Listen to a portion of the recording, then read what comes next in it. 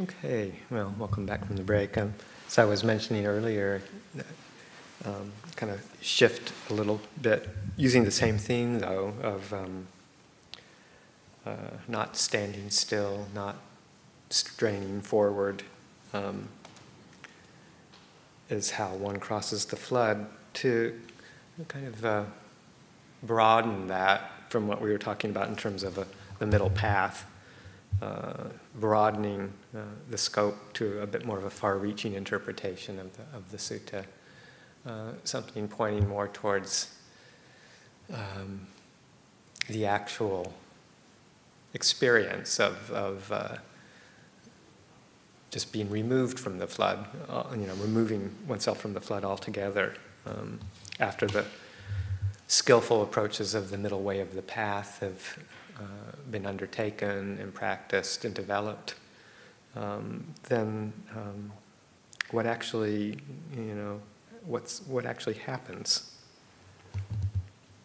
And I don't know how many people had a chance to read this essay that suggested a verb for nirvana that was on the website? A few people. Okay. So I'm going to read a good chunk of it out because I think it's a very useful way of explaining the more transcendent, ultimate parts of the path, the aspect of what is the, what's the end point of practice, if you will. And this is an essay by Ajahn Thanissaro Bhikkhu, Ajahn Jeff, called A Verb for Nirvana. And he's using the Sanskrit nirvana for the Pali nibbana because it's more common. Back in the days of the Buddha, nirvana, or nibbana, had a verb of its own, nibbutthi. It meant to go out like a flame. Because fire was thought to be in a state of entrapment as it burned, both clinging to and trapped by the fuel on which it fed, its going out was seen as an unbinding. To go out was to be unbound. Sometimes another verb was used, parinibbuti, with the pari meaning total or all around, to indicate that the person unbound, unlike fire unbound, would never again be trapped. Now that nirvana has become an English word, it should have its own English verb to convey the sense of being unbound as well. At present, we say that a person reaches nirvana or enters nirvana, implying that nibbana is a place where you can go. But nirvana is most emphatically not a place. It's realized only when the mind stops defining itself in terms of a place, of here or there or between the two. This may seem like a word chopper's problem. What can a verb or two do to your practice? But the idea of nirvana as a place has created severe misunderstandings in the past, and it could easily create misunderstandings now. There was a time when some philosophers in India reasoned that if nirvana is one place and samsara another, then entering into nirvana leaves you stuck. You've limited your range of movement, for you can't get back to samsara. Thus, to solve this problem, they invented what they thought was a new kind of nirvana, an unestablished nirvana, in which one could be in both places, nirvana and samsara, at once. However, these philosophers misunderstood two important points about the Buddha's teachings. The first was that neither samsara nor nirvana is a place. Samsara is a process of creating places, even whole worlds. This is called becoming. And then wandering through them. This is called birth. Nirvana is the end of this process. You may be able to be in two places at once, or even develop a sense of self so infinite that you occupy all places at once. But you can't feed a process and experience its end at the same time. You're either feeding samsara or you're not. If you feel the need to course freely through both samsara and nirvana, you're simply engaging in more samsara-ing and keeping yourself trapped. The second point is that nirvana, from the very beginning, was realized through unestablished consciousness, one that doesn't come or go or stay in place. There's no way that anything unestablished can get stuck anywhere at all, for it's not only non-localized, but also undefined. The idea of a religious ideal as lying beyond space and definition is not exclusive to the Buddha's teachings, but issues of locality and definition in the Buddha's eyes had a specific psychological meaning. This is why the non-locality of nirvana is important to understand. Just as all phenomena are rooted in desire, consciousness localizes itself through passion. Passion is what creates the there on which consciousness can land or get established.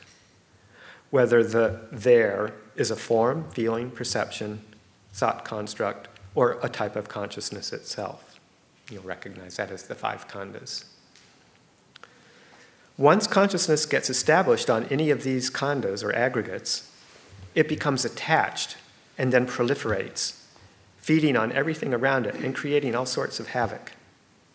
Wherever there's attachment, that's where you get defined as a being.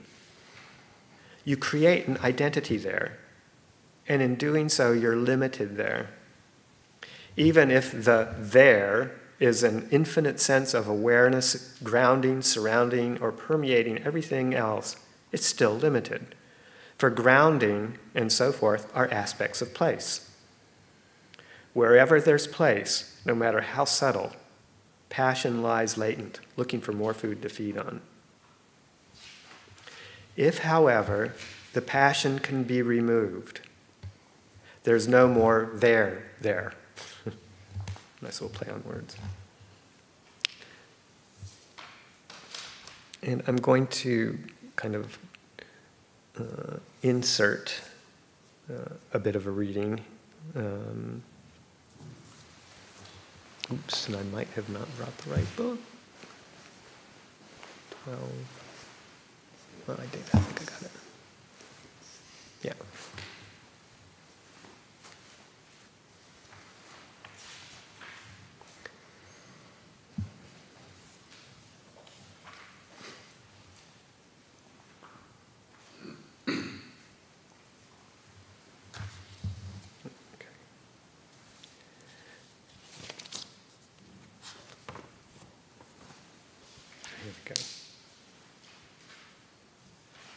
Let me start back where I left off there. If, however, the passion can be removed, there's no more there. Where there is passion, delight, and craving, consciousness lands there and grows. Where consciousness lands and grows, name and form alights. Where name and form alights, there is the growth of fabrications. Where there is the growth of fabrications, there is the production of renewed becoming in the future. Where there is the production of renewed becoming in the future, there is future birth, aging, and death, together, I tell you, with sorrow, affliction, and despair. So this is from the Samyutta Nikaya 12.64. That's the actual quote from the sutta that I was just reading. Where there is no passion, where there is no delight, no craving, then consciousness does not land there or grow. Where consciousness does not land or grow, name and form does not alight. Where name and form does not alight, there is no growth of fabrications. Where there is no growth of fabrications, there is no production of renewed becoming in the future. Where there is no production of renewed becoming in the future, there is no future birth, aging, and death. That, I tell you, has no sorrow, affliction, or despair.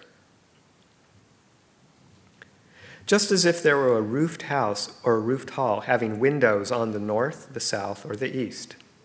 When the sun rises and a ray has entered by way of the window, where does it land? On the western wall, Lord.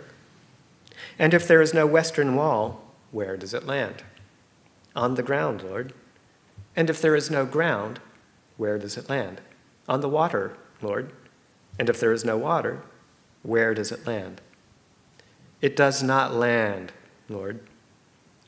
In the same way, when there is no passion, when there is no delight, no craving, then consciousness does not land there or grow. When consciousness does not land or grow, name and form does not alight. Where name and form does not alight, there is no growth of fabrications. Where there is no growth of fabrications, there is no production of renewed becoming in the future. Where there is no production of renewed becoming in the future, there is no future birth, aging, and death. That, I tell you, has no sorrow, affliction, or despair. So as you might recognize, he's going through some of the steps of dependent origination, and it's also both in its causal and in its deconstruction process.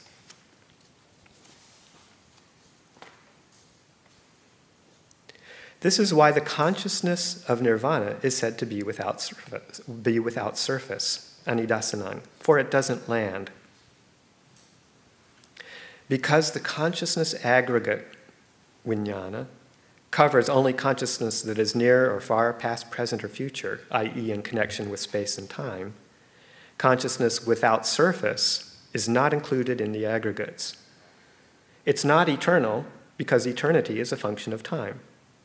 And because non-local also means undefined, the Buddha insisted that an awakened person, unlike ordinary people, can't be located or defined in any relation to the aggregates in this life. After death, he or she can't be described as existing, not existing, neither or both, because descriptions can only apply to definable things.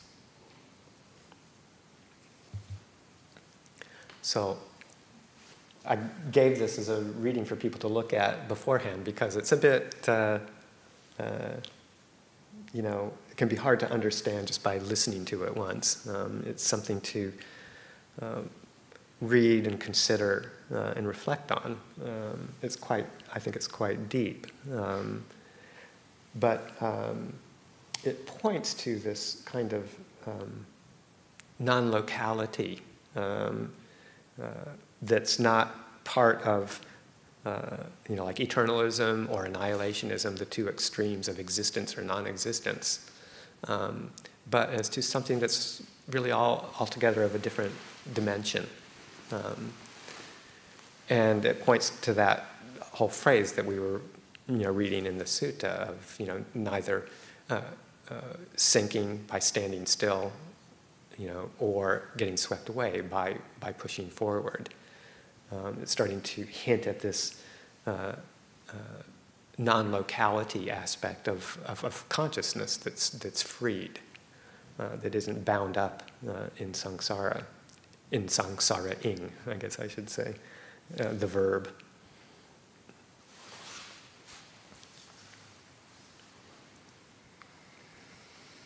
John, can I ask a quick question? Sure. So, what's the nirvana verb?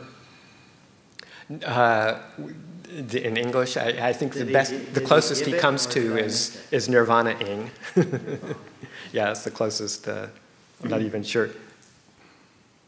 Actually, I think actually better. He doesn't really actually say that.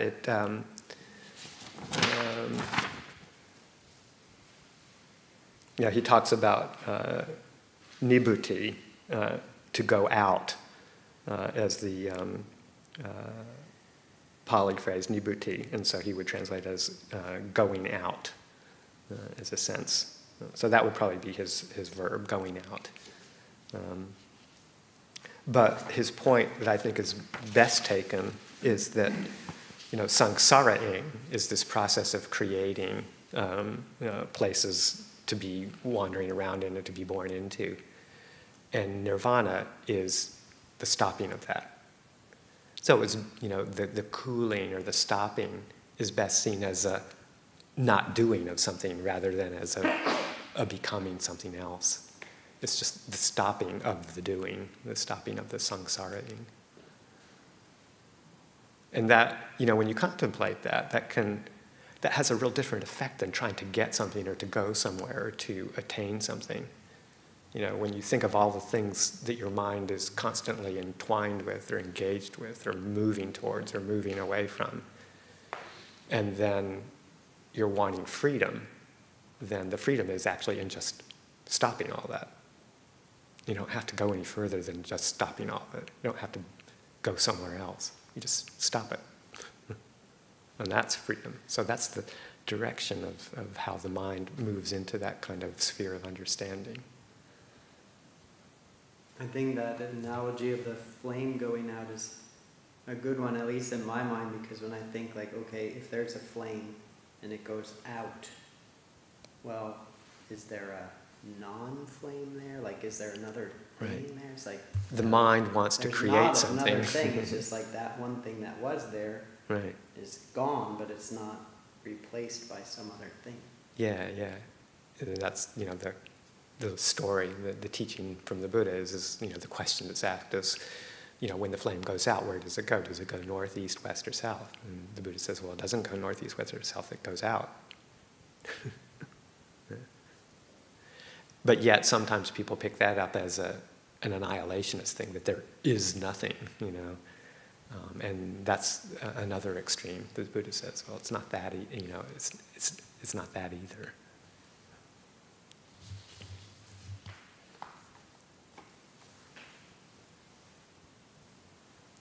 So this whole notion of non-locality, it's sort of like it's neither here nor there, nor in between. And we'll get to, actually, let me just do a reading that kind of points to that. It's one that many people have heard of before. It's the teaching to Bhikkhu that's in the Udana. I won't read the whole sutta. It's actually not that long, and it's really kind of a nice sutta, but you might want to pick it up sometime. It's in one of the lesser-known parts of the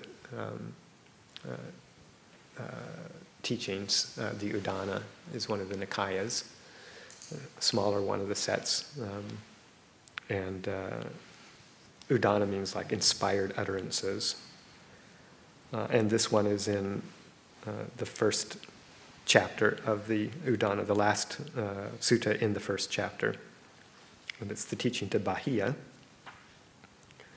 And just to summarize, essentially, that Bhikkhu was a practitioner living at the time of the Buddha, and he had done a lot of different kinds of practices and thought he was close to enlightenment, if not enlightened. And a friend of his who had been reborn in a Deva realm kind of came to him and said, "You're not. You're assuming incorrectly." And then he was stirred to go and seek the Buddha's advice. He found out about the Buddha and where the Buddha was, and sought him out. And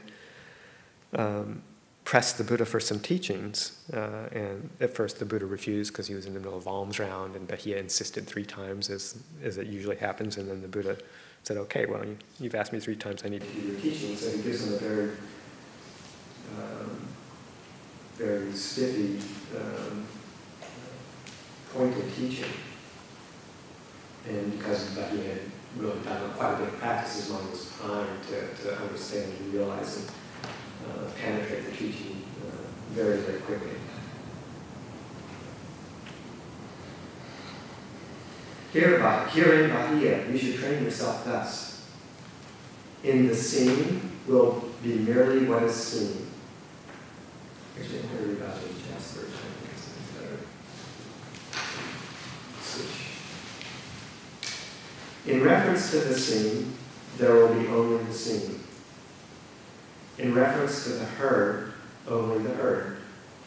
In reference to the sense, only the sense. In reference to the cognized, only the cognized. That is how you should train yourself. When for you there will be only the seen in reference to the seen, only the heard in reference to the heard, only the sense in reference to the sense, only the cognized in reference to the cognized, then Bhakya, there is no you in connection with that. When there is no you in connection with that, there is no you there. When there is no you there, you are neither here, nor yonder, nor between the two. This, just this, is the end of suffering.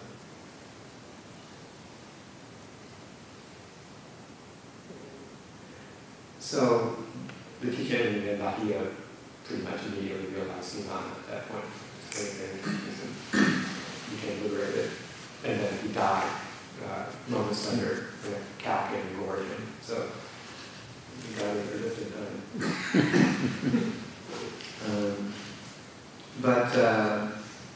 Yeah, it's just a really profound teaching because it's pointing to, of course, the aspect of our experience that can be understood and regarded as not self. So that in any realm of sense experience, whether it's the process of seeing a form or hearing a sound or experiencing a taste or a smell or a tactile sensation, any of the five senses of the body, or in having a thought or an emotion, experiencing those, that they can be experienced without the reference point of self, without me, mine, or I being imputed into the whole experience. It's just the raw experience of the seen is the seen, the heard is the heard. The sense is the sense, the contact, the cognized is the cognized. It's just these phenomena being picked up by sense base, experienced, and passing away without a sense of ownership, without a sense of self enmeshed with the whole thing. Then the experiences are just as they are, without imputing any kind of independent, individual, self-existent meaning to them. And it points to that, and then the teaching here points to that sense again of that non-locality. When there's this experience of just the heard, just the seen, only the sense, only the cognized in reference to that, then there is no you in connection with that. When there is no you in connection with that, there is no you there. There is no you there. You are neither here, nor there, nor between the two. And this is the end of suffering. This is the end of suffering.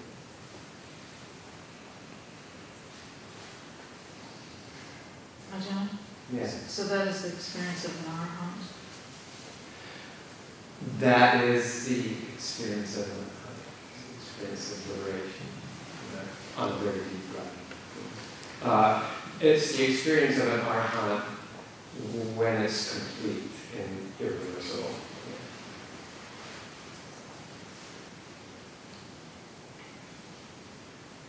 I think of some other readings, but I think that's kind of enough to chew on with this. I think just to really emphasize that aspect of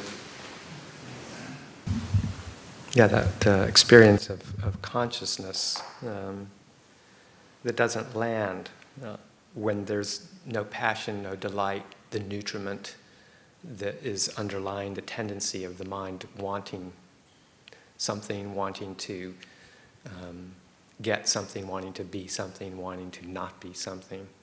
Those movements of mind, when we use the path to see and understand that clearly and let go of that kind of way of responding to the world around us through either trying to get or trying to get away from, when that stops, then the consciousness, which is always active in any particular sense base, just has no fuel to go and attach itself essentially or land somewhere on a particular object. It doesn't mean that experience ceases. It just means that consciousness doesn't go out to something to draw it in to its experience and to create something, to create a world, to create a whole proliferative becoming process, so that the world, the experience of the world, just becomes just what it is. It's just this, the input into the sense base and the knowing of that, and the proliferation, the growing, the creation of a story, the creation of myself in the world, subject, object, self, other, all of that it just stops. From the way the teachings describe it, this immense simplicity and clarity is what the result is, without grasping, without clinging, without a sense of ownership, identification. And this essentially is this form of consciousness, as it's described, that's not discriminatory, or it's not discriminating into one of the sense realms. It's just a freed form of consciousness. It doesn't land, it doesn't create, it doesn't proliferate. It just is sort of a different form, essentially, of viewing the world, a different way of viewing the world of experience that is essentially what the arahant experiences once they're completely released. That's how their consciousness operates, is without landing, growth, and proliferation.